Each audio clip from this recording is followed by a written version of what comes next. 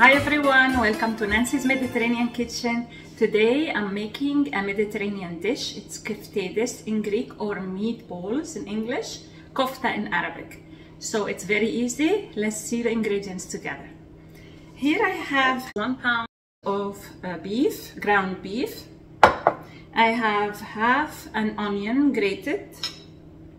I have handful of parsley. My spices are salt, pepper, 1 teaspoon of oregano. I have some breadcrumbs. This is half a cup, but maybe I won't use it all. And I have 1 whisked egg.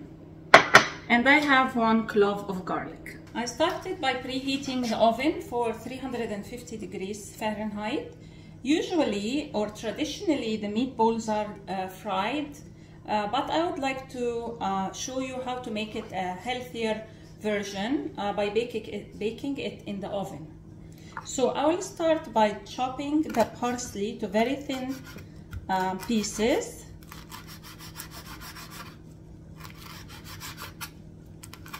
I can put it in the food processor, but I want it to be fresh, to stay fresh, so that we can have stronger aroma.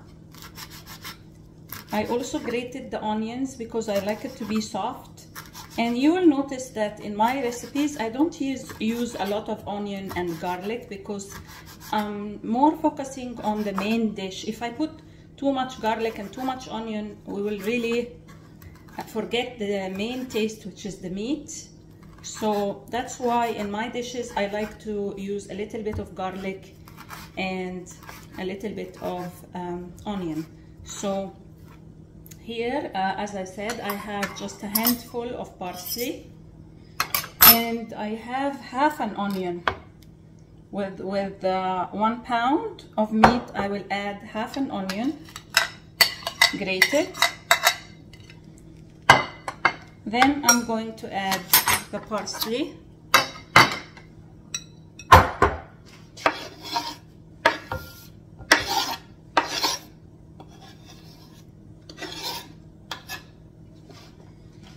Then I'm going to add the garlic clove.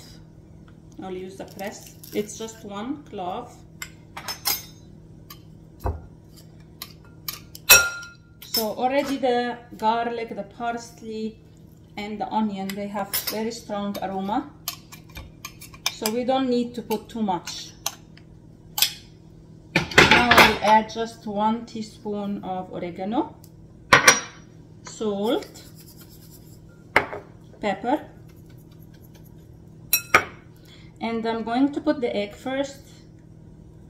And as I mix everything together, I will see if it needs more breadcrumbs. I started by like 2 tablespoons. Now I'm going to put the glove on and I will mix. You will see that this recipe is all from scratch and it's very easy. And you can do it and freeze it and use it in any time you want, in any easy dinner, last minute dinner. And the kids also like it very much. I think it needs more breadcrumbs, just a little bit. Breadcrumbs here is to hold it together. And there is another option. If you are gluten-free, you can use gluten-free breadcrumbs. I tried it and it worked. All the spices together with the garlic, with the onion, make it smell so amazing. Now I will roll them into balls, and I went ahead, I added some oil on the pan. This is a broiling pan, and the broiling pan is good for the meatballs because the heat will come also from the bottom, which is what we need so that it can cook through. And usually it takes like 10 minutes in the oven, 10 to 12 minutes, and it's very soft and tender. If you want to try the traditional way, you just fry them in oil and they will taste more crispy, but I like the healthier version and it tastes also delicious and soft, and I will show you at the end how it will look like. So the balls are this size, as you see. It smells amazing here in the kitchen with the garlic, with the parsley, with the onion. That's the go-to dish if you have guests at the last minute. And You can just pull it out from the freezer, cook it with pasta, cook it with rice, and everybody loves it. Now my meatballs are ready to go in a preheated oven on 350 degrees Fahrenheit.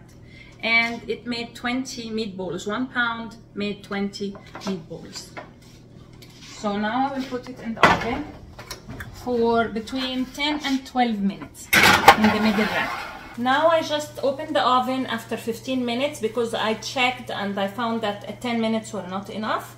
As you see, it looks nice. It's supposed to be soft and not crispy. And now I will just double check with the thermometer. It should be 145 degrees Fahrenheit. So it's exactly 145 degrees Fahrenheit now. So it's ready. And I will show you how it looks like from inside. Here is the kofta or the meatballs after I took them out, and they look so soft and tender as you see. And now I will open it from inside. It looks delicious and smells delicious. Enjoy. I hope you try this dish. I hope that you and your family enjoy this dish, and please leave me the comments below if you try it, and you can post some pictures. And also please don't forget to subscribe and like my channel. Thank you and see you next time.